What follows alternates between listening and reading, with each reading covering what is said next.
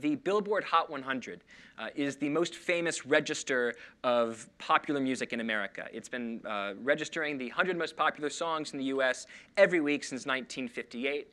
But for a long time, most people don't know this, the Billboard Hot 100 was essentially lying to you. It was a register of lies.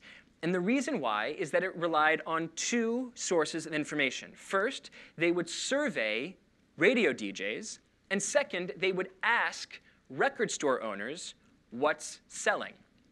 The problem with this strategy is that the DJs were often being paid directly by the labels, so what you were hearing was essentially a game of telephone from the labels when you asked the DJs what was popular.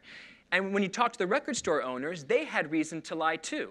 Because when music was a scarce resource, when it wasn't digitized and it was just vinyl records that you had to store, if you had sold out of AC/DC, there was no incentive for the record store owner to say that AC/DC was selling well because they had nothing left to sell. So instead, they would say that something that they still had some records of was popular, say Def Leppard or Bruce Springsteen. So not only was the Billboard Hot 100 biased toward the label's tastes, it was also biased toward churn. Faster, so the song would hit #1 and it would fall right off. In 1991, Billboard ditched this honor system, and they changed the way that they measured the charts. First, they measured airplay using SoundScan, and second, they registered point-of-sales data at record stores so that the record store owners couldn't lie to Billboard. And almost immediately, almost overnight, literally within the next month, two incredibly important things changed in American music taste. First, music taste became a lot more repetitive. When you looked at what people were actually buying rather than what record stores were telling people to buy, it turned out that people just wanted to hear the same songs over and over and over again. The 20 songs that have been on the Billboard Hot 100 for the longest period of time all came out after 1991. It's not because the music got better, it's because the methodology changed.